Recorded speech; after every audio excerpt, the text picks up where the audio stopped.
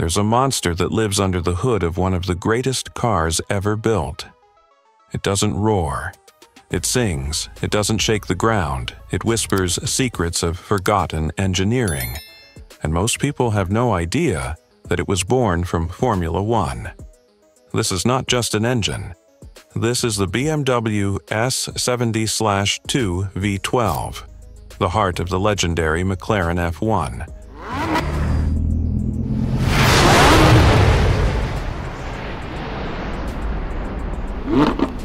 A power plant too ambitious for racing, too advanced for its time, and too mysterious to be repeated.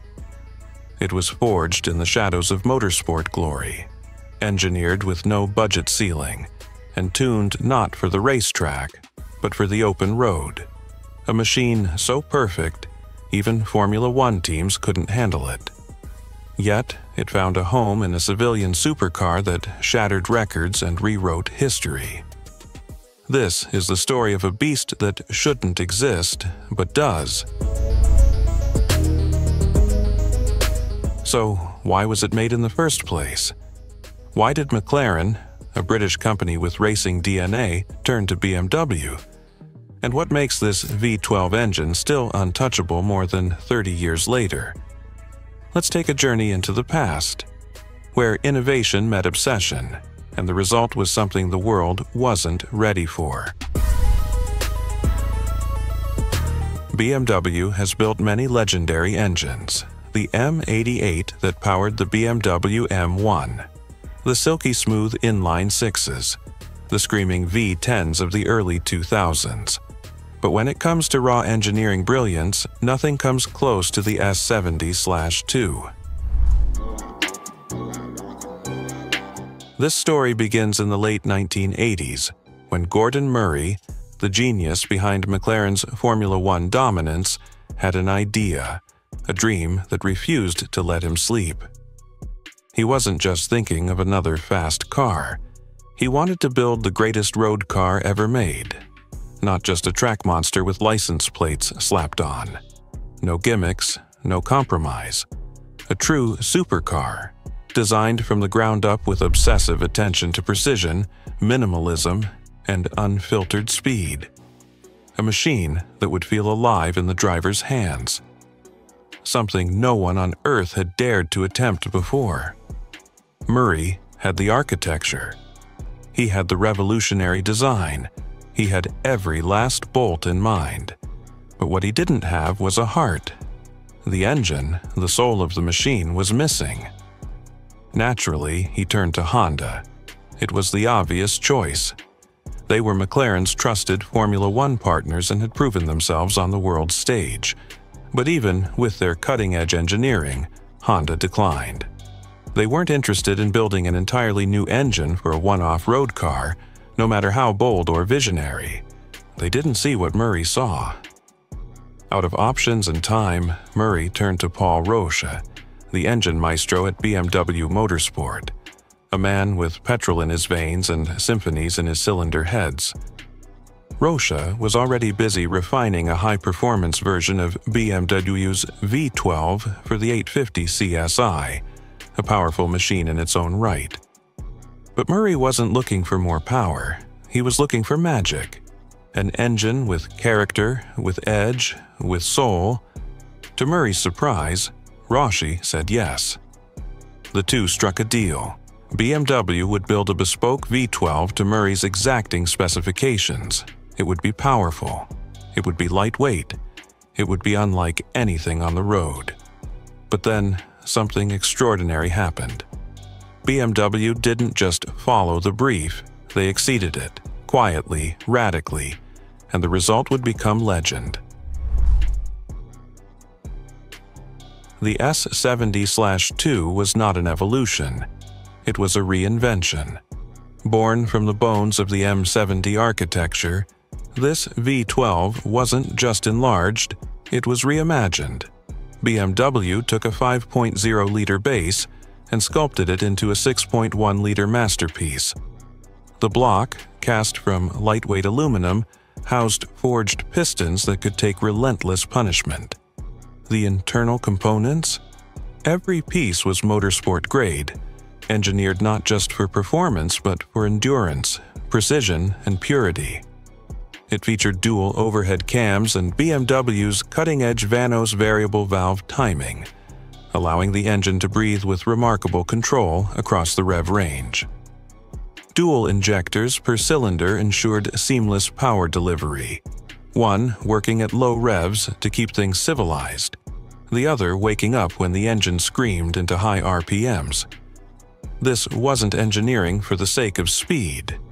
It was engineering for character. But even those innovations paled in comparison to its most outrageous party trick. It boasted 12 individual throttle bodies, each cylinder commanding its own air through a carbon fiber intake manifold, each one with a butterfly valve, opening and closing like mechanical lungs. The throttle response immediate, unfiltered, violent, and beautiful. What came out of it wasn't just power, it was sound. A raw, mechanical symphony of induction noise, unmatched by anything before or since. To keep that V12 alive through high-speed corners, BMW installed a dry sump lubrication system, a racing solution that ensured consistent oil delivery regardless of G-forces. No matter how hard it was driven, the engine remained calm, composed, and perfectly lubricated. And remarkably, it achieved all of this without a single turbocharger. No forced induction, no artificial assistance, just pure, naturally aspirated brilliance. The result? 618 horsepower screaming at 7,400 RPM, and a mighty 650 Newton-meters of torque available at 5,600 RPM, delivered not with lag or hesitation, but with immediate intoxicating force. Murray had asked for 550. BMW gave him nearly 70 more. When he received the prototype, he was stunned. Not just by the raw power it delivered, but by the way it delivered it. It wasn't brutal or untamed. It was controlled, polished, and eerily smooth. Not just an engine, but a revelation. This wasn't just an engine, it was an act of over-engineering. A mechanical masterpiece that pushed beyond expectations in every direction. Power, precision, poise, it had it all, and it came with a twist. A twist that would redefine what a supercar engine could be. Here's the part most people don't know. This engine was never intended for a BMW car. In fact, BMW never used it in anything else. The S70/2 was a one-time creation, built solely for the McLaren F1. Even crazier? It was arguably better than anything BMW made for itself. Mated to a 6-speed manual gearbox and a carbon triple-plate clutch, this engine transformed the McLaren F1 into a legend. In 1998, it set the record for the fastest production car in the world, 221 miles per hour, or 355 kilometers per hour. That record stood for 12 years. Bugatti eventually beat it with the Veyron, but the F1 held the crown longer than anyone else. And unlike its successors, the McLaren did it with no forced induction, no fancy electronics, just pure analog fury. But why was this engine never used again? The truth is, the S70/2 was too perfect.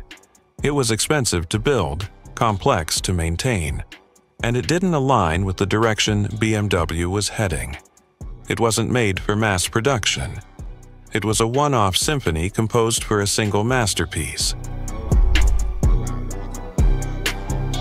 There were whispers that BMW considered using a variation in future M cars, that they tested prototypes, even rumors of a V16 derived from the same block. But none of it ever made it to market. The engine disappeared, just like that. Today, it lives only in the McLaren F1 and a few test mules, a ghost of what could have been BMW's ultimate halo powertrain. We live in a time of electric motors, hybrid systems, and software-limited horsepower. But the S70/2 reminds us of something we've lost: raw engineering, unfiltered passion. A time when performance wasn't programmed, it was built. It was the kind of engine that could shake your bones and then make you smile like a child hearing music for the first time. So here's the question. Was the BMW S70/2 the greatest engine BMW ever built? Or was it simply the most untouchable? A one-off marvel that can never be replicated, never be rivaled, forever locked in a league of its own? Let me know in the comments below. And if you enjoyed this deep dive into forgotten automotive greatness, don't just scroll away, hit that subscribe button. This is just the beginning. On VeHistory, we uncover the machines, the myths, and the madness behind the cars that shaped history and shattered expectations. Subscribe, like, and buckle up, because the road only gets crazier from here.